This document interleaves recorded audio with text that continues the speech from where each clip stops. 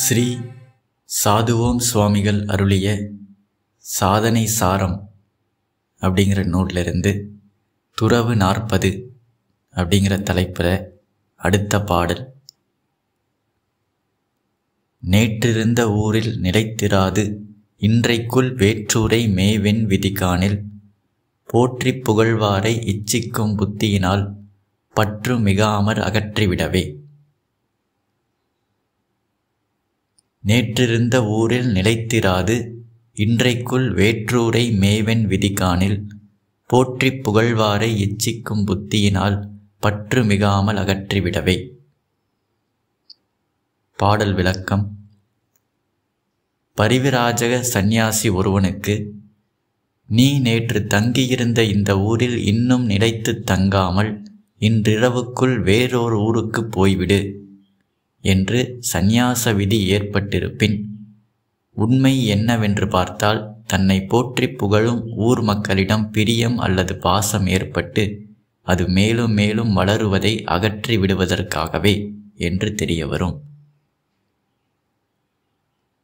பரிவிராஜக சந்நியாசி ஒருவனுக்கு, நீ நேற்று தங்கியிருந்த இந்த ஊரில் இன்னும் நிலைத்து தங்காமல் இன்றிரவுக்குள் வேறொரு ஊருக்கு போய்விடு என்று சந்நியாச விதி ஏற்பட்டிருப்பின், உண்மை என்னவென்று பார்த்தால் தன்னை போற்றி புகழும் ஊர் மக்களிடம் பிரியம் அல்லது பாசம் ஏற்பட்டு அது மேலும் மேலும் வளருவதை அகற்றி விடுவதற்காகவே என்று தெரிய வரும்.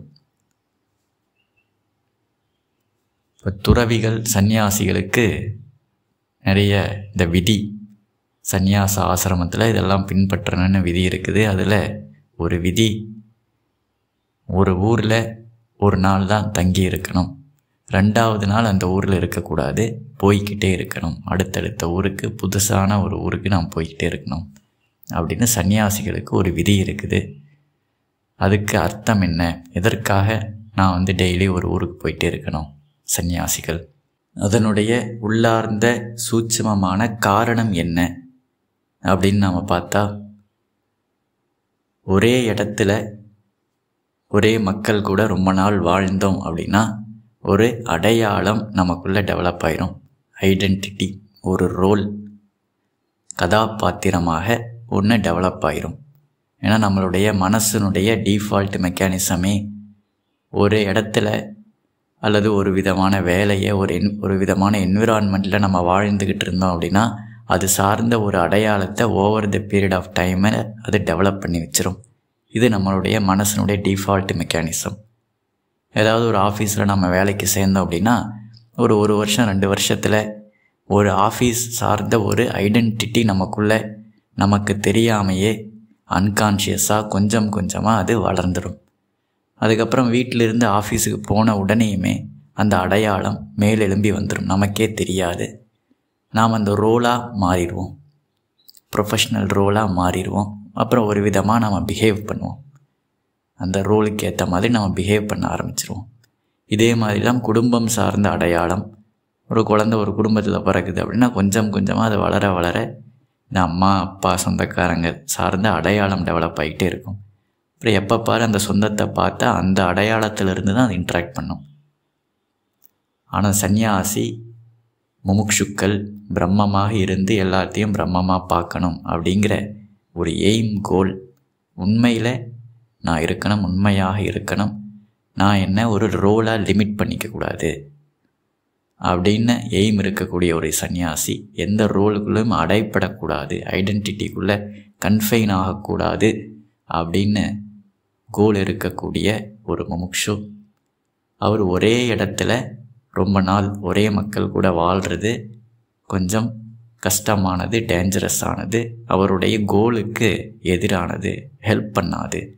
அதனால் முடிஞ்சால் நீங்கள் ஒரே இடத்துல ரொம்ப நாள் இருக்காதீங்க, ஒரே மக்கள் கூட ரொம்ப நாள் இருக்காதீங்க அப்படிங்கிற விதி விதிக்கப்பட்டிருக்குது. இப்போ ஒரே இடத்துல ஒரே சொந்த பந்தம், ஒரே ஆஃபீஸு அப்படி இருக்கும்போது நாம் அந்த இடத்துல அந்த மாதிரி மக்களை பார்க்கும்போது அவங்க என்ன பண்ணுவாங்கன்னா நமக்குள்ளே இருக்க அடையாளத்தை தூண்டி விடுவார்கள்.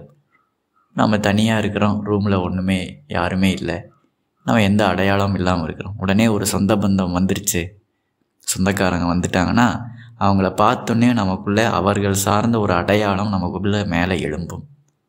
உடனே நம்ம அந்த ரோலாக மாறிடுவோம், அந்த ரோலாகவே இருப்போம். அவங்க இருக்கிற வரைக்கும், அவங்ககிட்ட பேசிகிட்டு இருக்கிற வரைக்கும் அந்த ரோலாகவே நம்ம இருப்போம். அடையாளத்துக்குள்ளே நம்ம கன்ஃபைன் ஆகிட்டோம். அல்லது ஆஃபீஸ் ஃப்ரெண்ட்ஸு, காலேஜ் ஃப்ரெண்ட்ஸு இந்த மாதிரி எல்லாம் பார்த்தா அது சார்ந்த அடையாளமாக நாம் இருப்போம். அப்போ ஒரே இடத்துல நம்மளை சுற்றி அந்த ஊரில் எல்லாமே நமக்கு தெரிஞ்சவங்களாக இருக்கும்போது ஒவ்வொருத்தரை பார்க்கும்போது நமக்குள்ளே ஒவ்வொரு அடையாளம் மேலே எழும்பி வந்துக்கிட்டே இருக்கும். அந்த அடையாளத்துக்குள்ளே நம்ம கன்ஃபைன் ஆகிட்டே இருப்போம். இதனால தான் இந்த முமுக்ஷுக்கள் நிதித்தியாசனத்தில் இருக்கிறவங்க ஏதோ ஒரு சொந்த ஊர், அந்த சொந்த குடும்பத்திலிருந்து தூரமாக இருந்து அவங்க ஏதாவது நிதித்தியாசனம் பிரம்மமாக இருந்துக்கிட்டு இருக்கக்கூடிய ப்ராக்டிஸ் பண்ணிக்கிட்டு இருந்தாங்கன்னா கொஞ்ச நாளுக்கு அப்புறம் அவங்க திரும்பி அவங்க அந்த ஊருக்கோ அல்லது குடும்பத்துக்கோ, குடும்பம் சார்ந்த மக்களை பார்க்கும்போது அவங்க கொஞ்ச நேரத்தில், ஒரு சில நாட்களில் திரும்ப அவங்க அந்த பழைய அடையாளம் அவங்களுக்குள்ளே மேலெழும்பி வந்திருக்கும். இதனால் அவங்களுக்கு தெரியும், ரொம்ப நாள் நான் வீட்டில் இருந்தாலே என்னுடைய ஞான நிஷ்டை கலைஞ்சிருது. இந்த ஊருக்கு வந்தாலே, என் சொந்த ஊருக்கு வந்தாலே, இந்த மக்கள் எல்லாம் பார்த்தாலே என்னை ஞான நிஷ்டை கலைஞ்சு போயிடுது.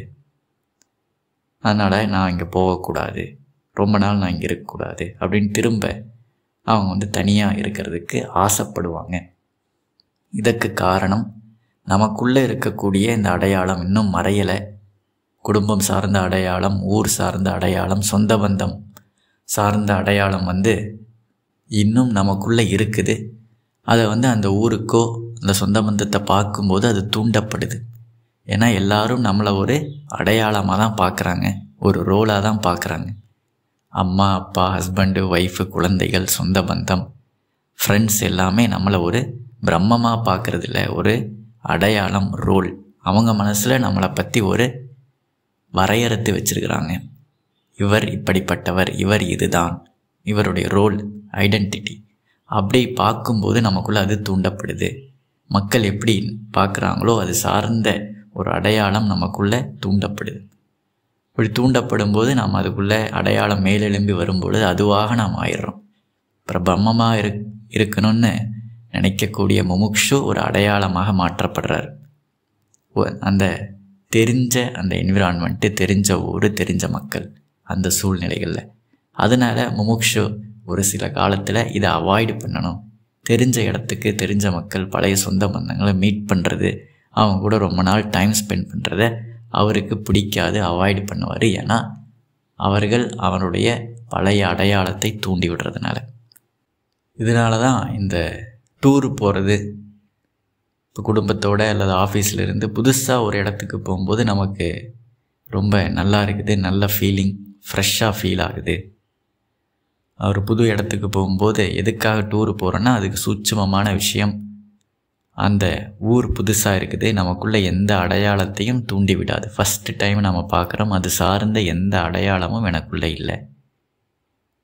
நம்ம பார்க்குற மக்கள் எல்லாமே நம்ம புதுசாக பார்க்குறோம், அவங்களும் நம்மளை புதுசாக பார்க்குறாங்க, நாம் அவங்கள புதுசாக பார்க்குறோம். எந்த விதமான ஐடென்டிட்டியும் இன்னும் ஃபார்ம் ஆகவே இல்லை. ஒரு குழந்தை மாதிரி, குழந்தைக்கு இன்னும் அடையாளம் ஃபார்ம் ஆகாத போது அதுக்கு ஒவ்வொரு நாளும் ஃப்ரெஷ்ஷாக இருக்கும். இது மாதிரி தான் இந்த நார்மலான அஞ்ஞானத்தில் இருக்கக்கூடிய மக்களுக்கு ஒரு புதுசான இடம், மக்களை பார்க்கும்போது இந்த குழந்தை மாதிரி ஒரு ஃப்ரெஷ்ஷான ஃபீலிங் வருது. ஒரு ஞானி பிரம்மமாக இருந்து கொண்டு இருக்கக்கூடிய பிரம்ம நிஷ்டையில், ஆத்ம நிஷ்டையில் இருக்கக்கூடிய ஒரு ஞானிக்கு எப்படி இந்த டூரு போகும்போது, அந்த டூரில் இருக்கும்போது ஒரு நாள் 2 நாள் ஃப்ரெஷ்ஷாக ஃபீல் ஆகுது, அந்த மாதிரியான ஃபீலிங் ஞானிக்கு எல்லா நாட்களிலும் எல்லா நேரத்திலையும் இருக்கும். ஏன் அப்படின்னா அவருடைய பார்வை, அவருடைய இருப்பு பிரம்மத்தில் இருந்து அவர் இந்த உலகத்தை பர்சீவ் பண்ணுறாரு, பிரம்மமாக பர்சீவ் பண்ணுறாரு. அப்போ எல்லாமே எவர் ஃப்ரெஷ்ஷாக இருக்குது. பிரம்மம் அப்படிங்கிறது, ஆத்மா அப்படிங்கிறது எவர் ஃப்ரெஷ். ஒவ்வொரு கணமும் புதுசாக இருக்கக்கூடியது, புதுசாக இருக்கக்கூடிய ஒரு ஃபீலிங்கை நமக்கு கொடுக்குது, உணர்வை நமக்கு கொடுக்கக்கூடியது. அடையாளம், ஐடென்டிட்டி, ரோல் அப்படிங்கிறது ஸ்டாக்னண்ட்டான, தேங்கி இருக்கக்கூடிய ஒரு நீர் மாதிரி, கண்டிஷன்டு எக்ஸிஸ்டன்ஸ், ஒரு பழைய பார்வை. இவர் இப்படித்தான், இந்த ஊர் அப்படித்தான், இந்த நாடு இப்படித்தான் ஏற்கனவே நாம் ஒரு வரையறுக்கப்பட்ட ஒரு கான்செப்ட், பிலீஃப், ஐடென்டிட்டியிலிருந்து பார்க்குறது அது ஒரு பழைய பார்வை, தேங்கி இருக்கக்கூடிய ஒரு குளத்து நீர் மாதிரி. அதுவே பிரம்மமாக இருந்துக்கிட்டு நாம் இந்த உலகத்தை பர்சீவ் பண்ணுறது எவர் ஃப்ரெஷ். ஒவ்வொரு கணமும் நாம் அந்த புதுசாக பார்க்குறோம். பழைய ஜட்ஜ்மெண்ட்டு கான்செப்ட் எல்லாம் நாம் இப்போ இருக்கக்கூடிய இந்த கணத்து மேலே ரீஇன்ஃபோர்ஸ் பண்ணி பார்க்காம ஃப்ரெஷ்ஷாக பார்க்குறோம். இந்த கணத்தில் நாம் பார்க்குறோம். அந்த மாதிரியான ஒரு பார்வை தான் ஞானியினுடைய பார்வை. அந்த மாதிரியான எவர் ஃப்ரெஷ்ஷான ஒரு இருப்பு தான் ஒவ்வொரு கணமும் புதுசு. அதே குடும்பத்தில் அதே ப்ரொஃபஷனில் வேலையில் இருந்தாலும் ஒவ்வொரு கணமுமே அவருக்கு புதுசான ஒரு ஃபீலிங்கை கொடுக்கும். ஒரு குழந்தைக்கு எப்படி ஒவ்வொரு நாளும் ஃப்ரெஷ்ஷாக இருக்குதோ அதே மாதிரி ஒரு ஞானிக்கும் பர்சீவ் ஆகும் அனுபவம் இருக்கும். அடையாளம் இல்லாமல் பிரம்மமாக இருந்து நாம் இந்த உலகத்தை பார்க்கும் பொழுது இந்த மாதிரி தான் ஃப்ரெஷ் ஃபீலிங் நமக்கு இருக்கும். அடுத்த பாடல். எத்தானும் நானென்றெழாமல் உலகியலில் செத்தோன் துறவில் சிறந்தோனாம். முக்தன் அவனே மெய்யான அகர்த்தா, அதனால் அவனே மெய்க்கண்மயோகியாம். எத்தானும் நானென்றெழாமல் உலகியலில் செத்தோன் துறவில் சிறந்தோனாம். முக்தன் அவனே மெய்யான அகர்த்தா, அதனால் அவனே மெய்க்கண்மயோகியாம். பாடல் விளக்கம். எந்த சந்தர்ப்பத்திலும் நான் என்ற அகந்தை எழாமல் உலக சம்பந்தமான எல்லா விஷயங்களிலும் செத்துப்போன பிணத்தைப் போல எவன் ஒருவன் இருக்கின்றானோ அவனே துறவிகளுள் அரசனாவான். ஜீவன் முக்தனான அவனே மெய்யான அகர்த்தா, கர்த்தருத்துவம் அற்றவன். அக்காரணத்தால் அவனே மெய்யான கர்மயோகியும் ஆவான். எந்த சந்தர்ப்பத்திலும் நான் என்ற அகந்தை எழாமல் உலக சம்பந்தமான எல்லா விஷயங்களிலும் செத்துப்போன பிணத்தைப் போல எவனொருவன் இருக்கின்றானோ அவனே துறவிகளுள் அரசனாவான். ஜீவன் முக்தனான அவனே மெய்யான அகர்த்தா, கர்த்தருத்துவம் அற்றவன். அக்காரணத்தால் அவனே மெய்யான கர்மயோகியும் ஆவான். இப்போ கர்மயோகம், கர்மயோகி அப்படின்னா என்ன? கர்மத்தை யோகமாக செய்கிறது அப்படின்னா என்ன? யோகம் யூனியன், ஒன் வித் ட்ரூத். பிரம்மமாக இருந்துக்கிட்டு இந்த உடல் மனம் அகங்காரம் செயல்பட்டுது. பிரம்மமாக இருந்துக்கிட்டு இந்த உடல் மனம் அகங்காரம் ஆக செயல்படுதல்.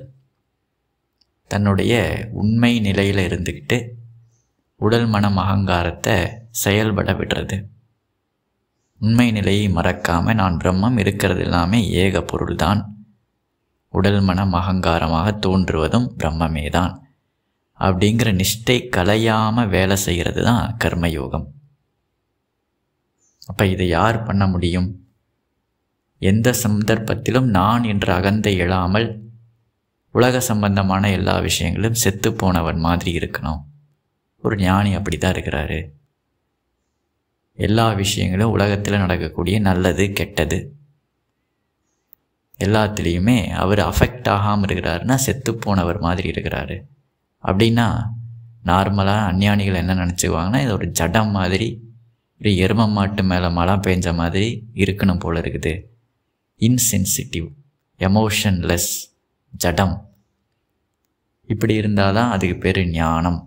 அவர் தான் ஞானி. ஞானிகள்லாம் இப்படி ஜடம் மாதிரி சென்சிட்டிவிட்டியே இல்லாமல் இருப்பாங்க அப்படின்னு சாதாரண அஞ்ஞானிகள் இந்த மாதிரி பாடலை கேட்டோன்னே ஓ இப்படி தான் இருக்கணும் போல இருக்குது அப்படின்னு நினச்சிக்குவாங்க. ஏன்னா அவர்கள் அனுபவத்தில் அஃபெக்ட் ஆகாமல், உலக விஷயங்கள் அஃபெக்ட் ஆகாமல் இருக்கிறாருன்னா ஒரு இன்சென்சிட்டிவான தமோகுணம், ஜடம், எமோஷனே இல்லாமல் எப்போ பாரு மந்தமாக எதனாலையும் அஃபெக்ட் ஆகாமல் இருக்கக்கூடிய ஒரு நிலை. அஃபெக்ட் ஆகாமல் இருக்கிறதுனா இப்படித்தான் இருக்கும் அப்படின்னு அஞ்ஞானிகள் நினச்சிக்குவாங்க. ஏன்னா அவர்களுக்கு அனுபவத்தில் இருக்கக்கூடியது அந்த நிலை தான். ஆனால் ஞானிகள் மாதிரி சென்சிட்டிவிட்டி யாருக்குமே கிடையாது. Highly sensitive. சின்ன சின்ன என்விரான்மெண்ட்டில் நடக்கக்கூடிய சின்ன சின்ன விஷயங்களும் அவர்களுக்கு நல்லாவே உணர்வில் இருக்குது. சென்சிட்டிவிட்டி அவங்களுக்கு இருக்குது. ஒருத்தர் கூட நாம் கம்யூனிகேட் பண்ணும்போது ஞானிகள் கம்யூனிகேட் பண்ணும்போது இந்த எதிரில் இருக்கக்கூடிய மக்கள் அவங்களுடைய சின்ன சின்ன எக்ஸ்ப்ரெஷன்ஸு, மரியாதை கொடுக்காமல் இருக்கிறது, எடுத்தெறிஞ்சு பேசுகிறது, இது எல்லாத்துக்குமே ஞானிகள் சென்சிட்டிவாக தான் இருக்கிறாங்க. அவங்களுக்கு உணர்வுகள் இருக்குது. இருந்தாலும் இதனால், இந்த சூழ்நிலைகள்னால, மக்கள்னால, என்விரான்மெண்ட்னால அஃபெக்ட் ஆகாமல் இருக்கிறாங்க. செத்தவர்கள் எப்படி அஃபெக்ட் ஆகாமல் இருக்கிறாங்களோ அந்த மாதிரி அஃபெக்ட் ஆகாமல் இருக்கிறதுக்கு காரணம் ஒரு ஜடத்தன்மை, இன்சென்சிட்டிவிட்டி, தமோகுணம். அது கிடையாது ஞானம். ஞானத்தினால வந்த ஒரு அன்அஃபெக்டட் ஸ்டேட். தமோ குணத்தினாலே ஒரு ஜடத்தன்மை, சென்சிட்டிவிட்டியே இல்லாத, கான்ஷியஸ்னஸ்ஸே அவேர்னஸ்ஸே இல்லாமல் இருக்கக்கூடிய அன்அஃபெக்டட் ஸ்டேட் கிடையாது. அதனால் வந்த ஒரு அன்அஃபெக்டட் ஸ்டேட் கிடையாது. அல்லது என்விரான்மெண்ட்டு அதை பயந்துக்கிட்டு வந்த ஒரு அன்அஃபெக்டட் ஸ்டேட் கிடையாது. ஞானத்தினால வந்த அன்அஃபெக்டட் ஸ்டேட். எல்லாமே சென்சிட்டிவிட்டி இருக்குது, உணர்வுகள் எல்லாமே தெரியுது, யார் எப்படி பிஹேவ் பண்ணுறாங்க, என்விரான்மெண்ட்டு எப்படி இருக்குது, என்னத்தை அவங்க கன்வே பண்ணுறாங்கன்னு எல்லாமே ஞானிகளுக்கு தெரிஞ்சாலும் அதனால் அது அஃபெக்ட் ஆகாமல் இருக்கிறதுக்கு காரணம் ஞானம். ஏன்னா இதற்கு எதுக்குமே அவர் மதிப்பு கொடுக்கலை. அஃபெக்ட் ஆகாமல் இருக்கிறதுக்கு காரணம் இதுக்கு எதுக்குமே உலக சம்பந்த எல்லா விஷயத்துக்கும் உண்மைத்தன்மையை அவர் கொடுக்கலை. இருப்பது ஏக பொருள் பிரம்மம், பிரம்மத்தை தவிர இங்கே எதுவுமே கிடையாது, மற்றதெல்லாம் வெறும் கற்பனை. இந்த கற்பனைக்கெல்லாம் இனிமேல் அவர் மதிப்பு கொடுத்து அதையெல்லாம் ஒரு பெரிய விஷயமாக ரியாக்ட் பண்ணுறதுக்கு அவருக்கு விருப்பம் இல்லை. இதெல்லாம் உண்மைன்னு நினச்சிக்கிட்டு வாழக்கூடிய அஞ்ஞானிகள் தான் ஒவ்வொன்றுக்கும் ரியாக்ட் பண்ணிக்கிட்டு இருப்பாங்க ஸ்ட்ராங்காக. இப்போ ஞானிகள் தேவையில்லாத விஷயத்தை எதுக்கு சும்மா விட்டு ரியாக்ட் பண்ணிக்கிட்டு பேசிக்கிட்டு என்னமோ சொல்லணும்னு நினைக்கிறாங்க, சொல்லிக்கிட்டு போட்டோம். ரொம்ப பேசிக் எசென்ஷியல் சர்வைவல் மோடுக்கு அவங்க வந்துடுவாங்க. எவ்வளவு அவங்களுடைய ஆக்ஷன், சொற்கள், வார்த்தைகள் எல்லாமே ஒரு மினிமலிஸ்டிக் லைஃப் ஸ்டைலுக்கு வந்துடும். ரொம்ப தேவையான விஷயங்களை மட்டும்தான் அவங்க பண்ணுவாங்க. மற்ற விஷயங்களெல்லாம் கண்டுக்க மாட்டாங்க. போயிட்டு போகுதுன்னு விட்டுட்டு போகிறாங்க. அதற்கு காரணம் அவர்கள் ஒரு பயத்தினாலேயோ, இயலாமையினாலேயோ, இன்சென்சிட்டிவிட்டினாலேயோ, ஜடத்தன்மையினாலேயோ அந்த மாதிரி ரியாக்ட் பண்ணாமல் இருக்கிறாங்க அப்படின்னு சாதாரண அஞ்ஞானிகள் நினச்சிக்குவாங்க. ஏன்னா ஞானத்தினால வரக்கூடிய ஒரு அன்அஃபெக்டட் ஸ்டேட்டு அவர்கள் அனுபவத்தில் இல்லாததுனால அவங்களால புரிஞ்சிக்க முடியாது. ஞானிகள் ரியாக்ட் பண்ணாமல் இருக்கிறதுக்கு காரணம் அவர்கள் இந்த உலக சம்பந்தமான விஷயங்களுக்கு மதிப்பு கொடுக்கலை, அதுக்கு வேல்யூ கொடுக்கலை. அதுக்கு ரியாக்ட் பண்ணி தன்னுடைய நேரத்தையும் எனர்ஜியும் பொய்யான ஒரு விஷயத்துக்கு ரியாக்ட் பண்ணி நேரத்தை, எனர்ஜியை வேஸ்ட் பண்ண தேவையில்லை. அவர்கள் ஞான நிஷ்டையில் பூரணமாக இருக்கணும்னு விரும்புகிறாங்க. அதனால தான் தேவையில்லாமல் ரியாக்ட் பண்ணுறத அவங்க அவாய்ட் பண்ணுறாங்க. அடுத்த பாடல்.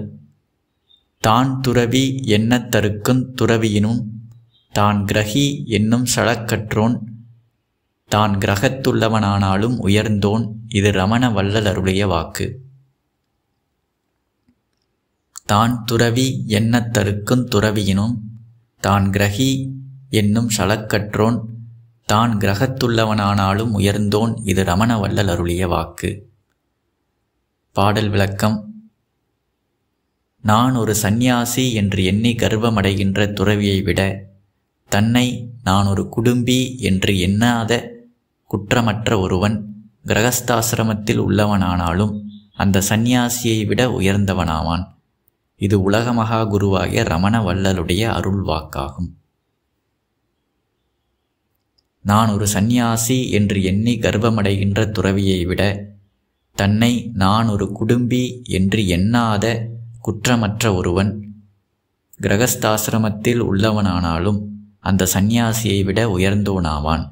இது உலக மகா குருவாகிய ரமண வள்ளலுடைய அருள் வாக்காகும். நான் ஒரு சந்நியாசி அப்படின்னு அடையாளப்படுத்திக்கிட்டு இருக்கக்கூடிய ஒரு துறவி. நான் எல்லாத்தையும் துறந்துட்டேன், குடும்ப வாழ்க்கையை துறந்துட்டேன், ப்ரொஃபஷனல் வாழ்க்கையை துறந்துட்டேன், காசு, பணம், பேரு, புகழ் எல்லாத்தையும் துறந்துட்டேன், நான் இப்போ ஒரு மிகப்பெரிய துறவியாக இருக்கிறேன் அப்படின்னு தன்னைத்தானே அடையாளப்படுத்திக்கிட்டு இருக்கக்கூடிய ஒரு துறவியை விட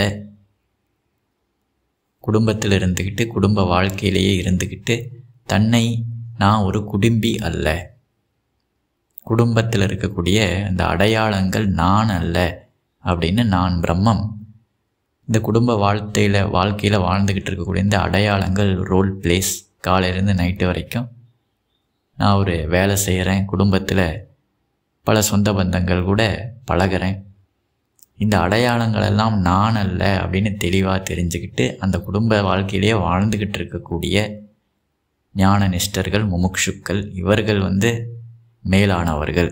யாரை கம்பேர் பண்ணும் பொழுது எல்லாத்தையும் துறந்துட்டு ஒரு பிளாட்ஃபார்ம்லேயோ அல்லது ஒரு ஆசிரமத்திலேயோ வாழ்ந்துக்கிட்டு, ஆனால் நான் ஒரு மிகப்பெரிய துறவி அப்படிங்கிற அந்த அகங்காரம், அடையாளம் எல்லாத்தையும் துறந்து வாழ்ந்தாலும் ஒரு அடையாளம், நான் ஒரு துறவி அப்படிங்கிற அடையாளம் இருக்கிறதுனால அவர்கள் இந்த கிரகஸ்தாசிரமத்தில் அடையாளம் இல்லாமல் வாழ்கிறவங்கள விட கீழானவர்கள். எல்லாத்தையும் துறந்துட்டு நான் ஒரு துறவின்னு பெருமையோடு வாழ்கிறத விட எதையுமே துறக்காமல், குடும்பத்திலேயே வெளிப்புறத்தில் எதையும் துறக்காமல் உள்நிலையில் நான் இதெல்லாம் எதுவுமே நான் கிடையாது அப்படின்னு உள்நிலையில் துறப்பவர்கள் சிறப்பு. அந்த மாதிரி வாழ்க்கையை வாழ்கிறவங்க சிறப்பு. இப்போ இங்கே என்ன, இந்த துறவிகளுக்கு என்ன பிரச்சனையாச்சு? எல்லாத்தையும் திறந்துட்டாங்க. வெளியில் காசு, பணம், பேரு, புகழ், ப்ரொஃபஷன், சொந்த பந்தம், தன்னுடைய ஊர் எல்லாத்தையும் துறந்து ஒரு காவி வேட்டியை கட்டிட்டு வந்தாச்சு. ஆனால் அங்கே போனதுக்கப்புறம் திருப்பி ஒரு துறவி அப்படிங்கிற அடையாளம், இந்த மனதினுடைய டிஃபால்ட் மெக்கானிசமே எதையாவது ஒரு வேலையை நாம் பண்ணிட்டோம் அப்படின்னா அது சார்ந்த ஒரு அடையாளத்தை நமக்கு கொடுத்துரும். எல்லாத்தையும் துறந்த துறவு அப்படிங்கிறது அவர் பண்ண வேலை. இப்போ அதை வச்சு அவருடைய மனம் ஒரு அடையாளத்தை புதுசாக டெவலப் பண்ணிட்டு, இப்போ இவர் மிகப்பெரிய துறவி, எல்லாத்தையும் துறந்துட்டார், இவர் மாதிரி ஒரு துறவி நாம் பார்க்கவே முடியாது, பல பேரு, புகழ், காசு, பணம் எப்படி வேணாலும் இவர் வாழ்ந்திருக்கலாம், எல்லாத்தையும் துறந்துட்டு எப்படி இருக்கிறார் பாருங்க அப்படின்னு, நான் ஒரு மிகப்பெரிய துறவி அப்படிங்கிற ஒரு அடையாளத்தை இந்த மைண்டு ஃபார்ம் பண்ணி கொடுத்துரும்.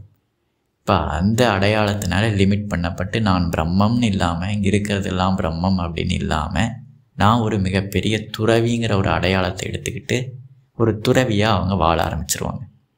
பல ஜென்மாக்கள் இப்படியே போகலாம், துறவியாகவே வாழ்ந்துக்கிட்டு போகலாம்.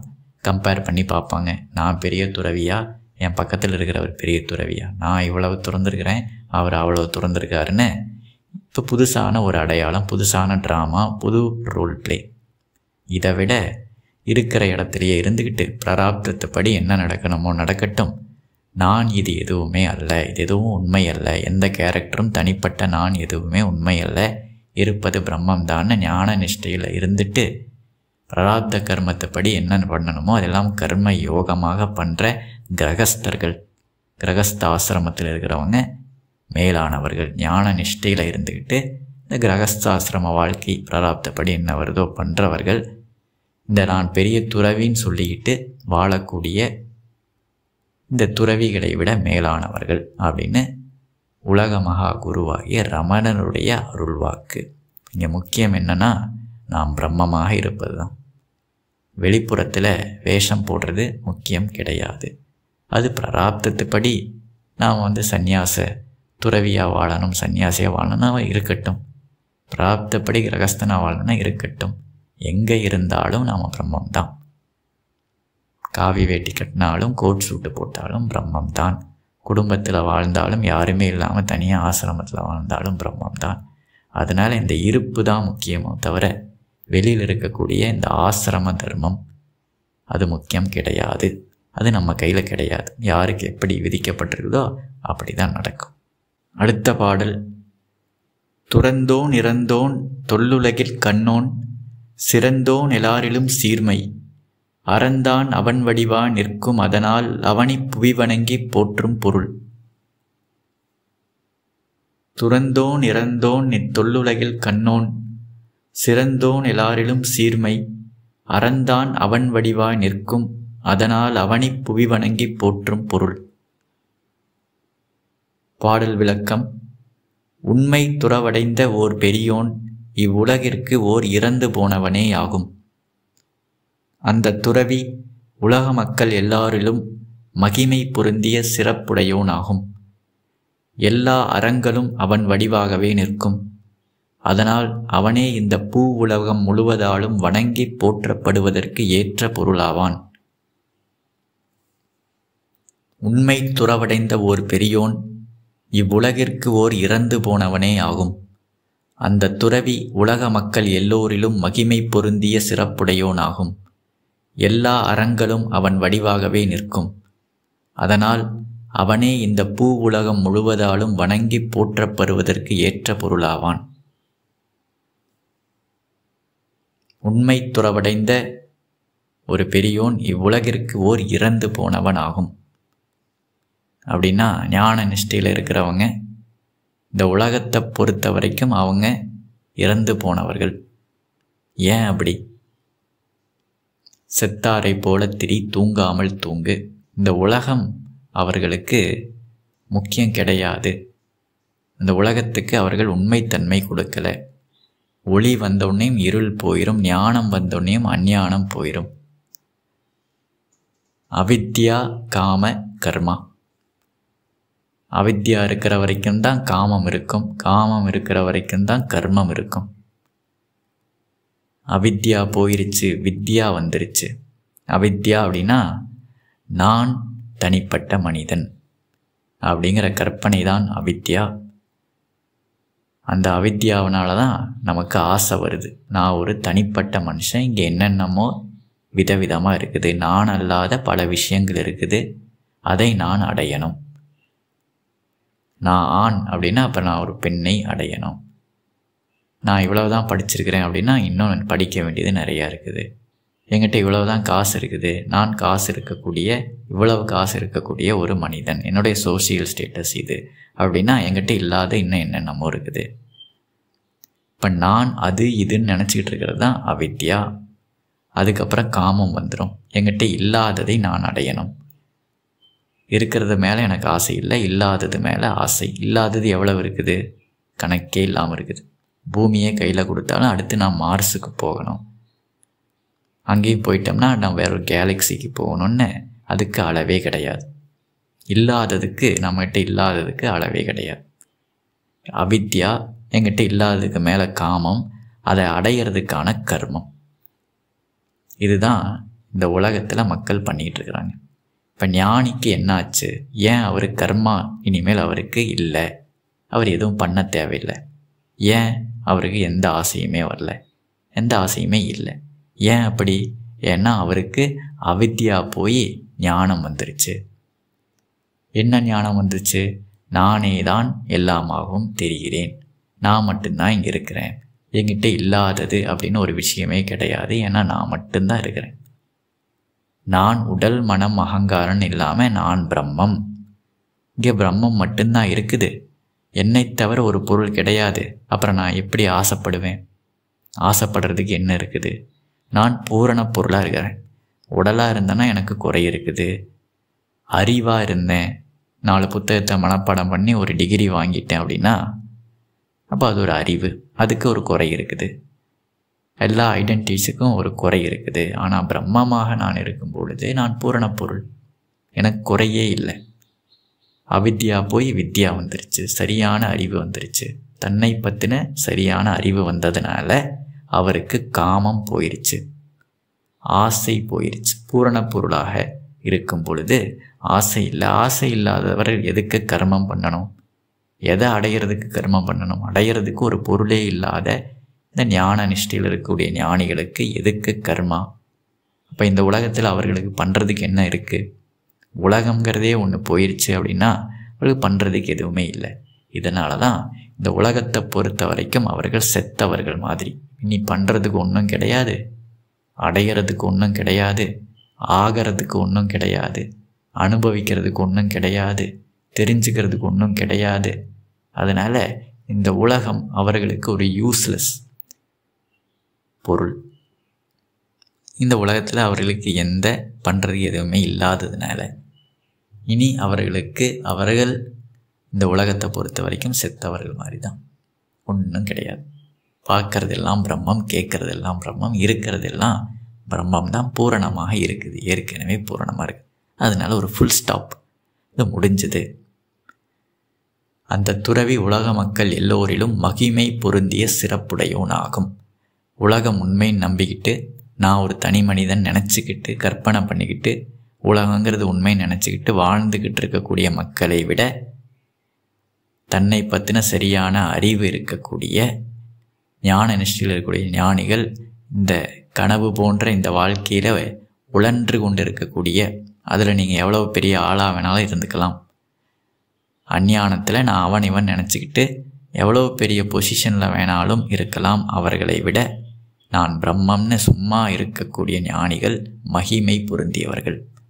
கனவில் நான் ஒரு பெரிய ஆளாக இருக்கிறத விட நினைவில் இருக்கிறது ஒரு மகிமை. கனவில் நான் அவனை இவனாக இருக்கிறத விட நினைவில் இருக்கிறதே, நினைவு உண்மையான நிலையில் இருப்பது பெருமை. அந்த மாதிரி இந்த அஞ்ஞானத்தில் நான் அவன் இவனா பிரசிடெண்ட் ஆஃப் அமெரிக்காவாக இருக்கிறத விட தெளிஞ்சு நான் பிரம்மம், என்னுடைய உண்மை நிலை பிரம்மம்னு இருப்பது மகிமை பொருந்தியது. ஏன்னா அவர் உண்மையில் இருக்கிறார்.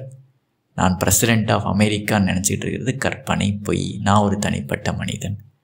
இப்போ பொய்யாக இருக்கிறத விட உண்மையாக இருப்பது மகிமை. அதனால தான் அந்த துறவி உலக மக்கள் எல்லோரிலும் மகிமை பொருந்திய சிறப்புடையோனாதல்.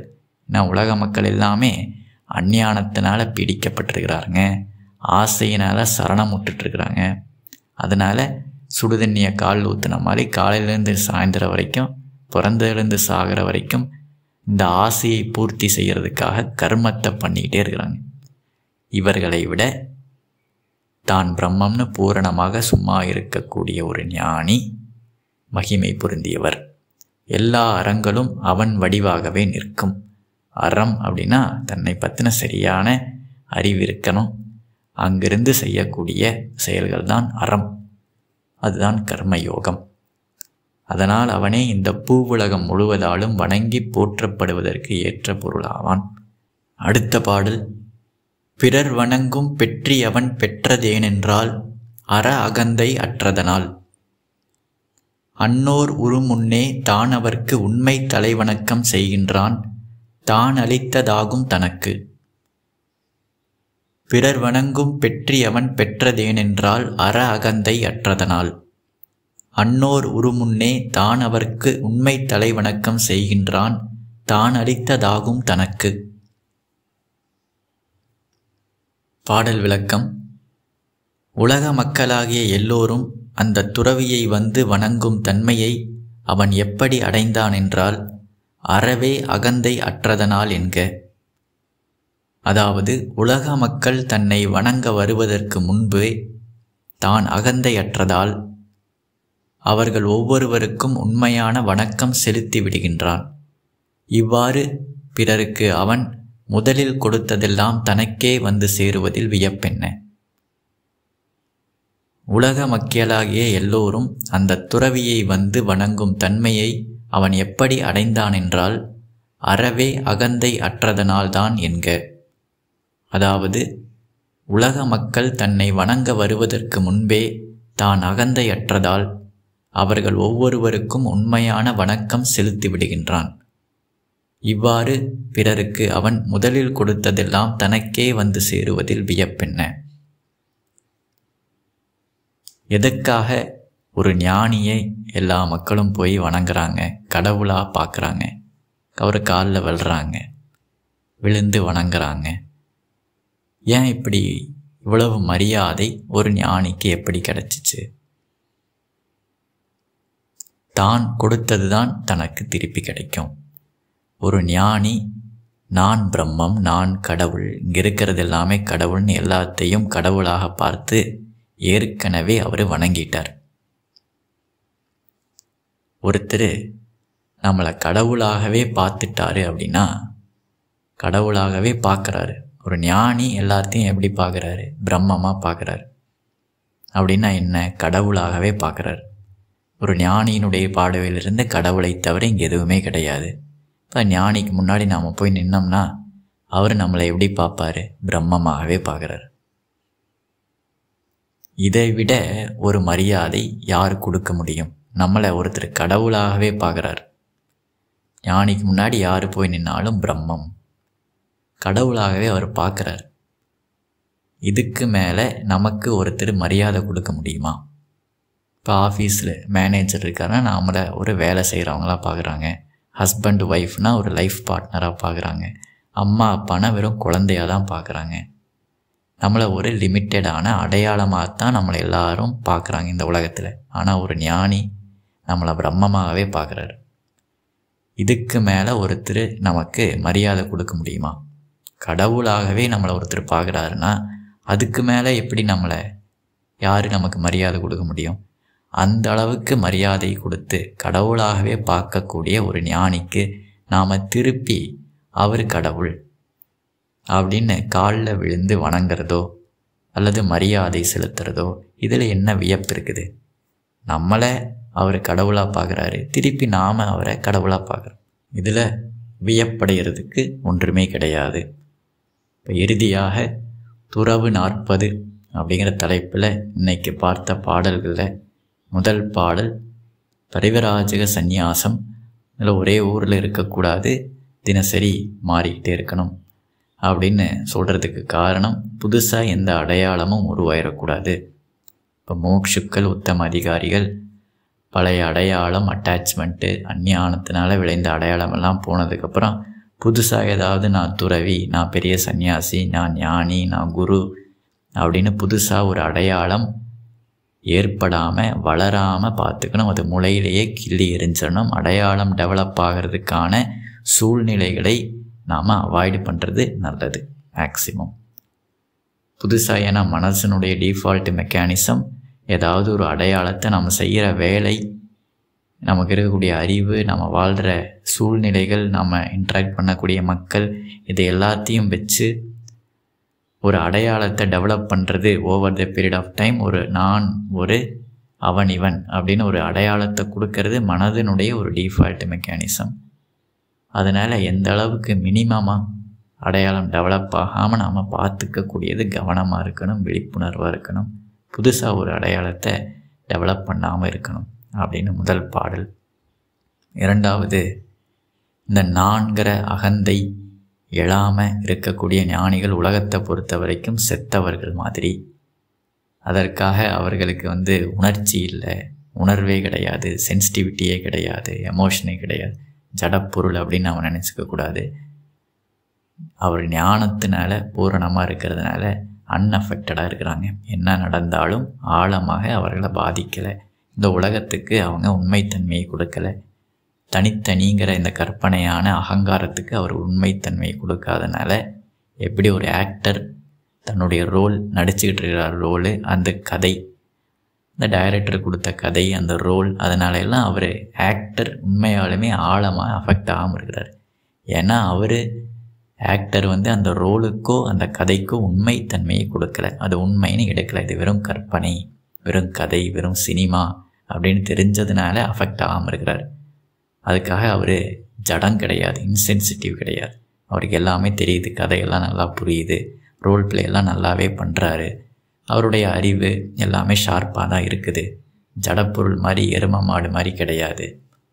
ஆனாலும் அவர் அஃபெக்ட் ஆகாமல் இருக்கிறதுக்கு காரணம் அவருடைய ஞானம், தன்னை பற்றின ஞானம். நான் நடிகன், இது ரோல் அப்படின்னு தெளிவாக தெரிஞ்சதுனால, உண்மை இல்லைன்னு தெரிஞ்சதுனால கதையினால் அஃபெக்ட் ஆகாமல் இருக்கிறார். அந்த மாதிரி ஞானிகள் இந்த உலகத்தை பொறுத்த வரைக்கும் செத்தாரை போல் அஃபெக்ட் ஆகாமல் இருக்கிறாங்க. என்ன நடந்தாலும் ஸ்ட்ராங்காக அஃபெக்ட் ஆகாமல் இருக்கிறாங்க. அவருடைய ரோலை பண்ணுறாங்க, அழுக வேண்டிய சீனில் அழுகிறாங்க, சிரிக்க வேண்டிய சீனில் சிரிக்கிறாங்க, கோவப்பட வேண்டிய சீனில் கோவப்படுவாங்க. ஆனால் எதுவுமே ஆழமாக பாதிக்கலை. இதற்கு காரணம் ஞானம். இப்படிப்பட்டவர்கள் தன்னை பிரம்மமாக இருந்துக்கிட்டு எல்லாத்தையும் பிரம்மமாக பார்க்குறவங்க தான் மகிமை பொருந்தியவர்கள். இந்த ரோல் பிளே, கற்பனையான அகங்காரத்தில் நான் எவ்வளோ பெரிய ஆளாக இந்த உலகத்தில் இருக்கிறத விட உண்மையான பிரம்மமாக இருப்பது தான் மகிமை. கற்பனையான கனவு போன்ற கதாபாத்திரத்தை நான் பெஸ்ட்டாக பண்ணுறதை விட, பெஸ்ட்டு கதாபாத்திரம் அப்படி இருக்கிறத விட நான் ஆக்டர்னு தெரிஞ்சுக்கணும். அதுதான் பெரிய விஷயம். அதை மறக்கக்கூடாது. கதாபாத்திரம் வெறும் கதாபாத்திரம்தான் அப்படின்னு தெரிஞ்ச இந்த ஞானம் இருக்கக்கூடியவர்கள் தான் மகிமை பொருந்தியவர்கள். தன்னை பிரம்மமாக பார்த்து இந்த உலக மக்கள் எல்லாமே பிரம்மமாக பார்க்கக்கூடிய அந்த ஞான திருஷ்டி இருக்கிறவங்க ஏற்கனவே எல்லாத்தையும் கடவுளாய் பார்த்து வணங்கியதுனால எல்லாரும் திருப்பி அவர்களுக்கு மரியாதை கொடுக்குறாங்க. இதில் வியப்பொன்றும் கிடையாது அப்படின்னு இன்னைக்கு பார்த்த பாடல்களின் சாராம்சம் இதுதான். நன்றி. நமோ பகவதே ஸ்ரீரமணாய. ஓம் நமோ பகவதே ஸ்ரீரமணாய. ஓம் நமோ பகவதே ஸ்ரீரமணாய.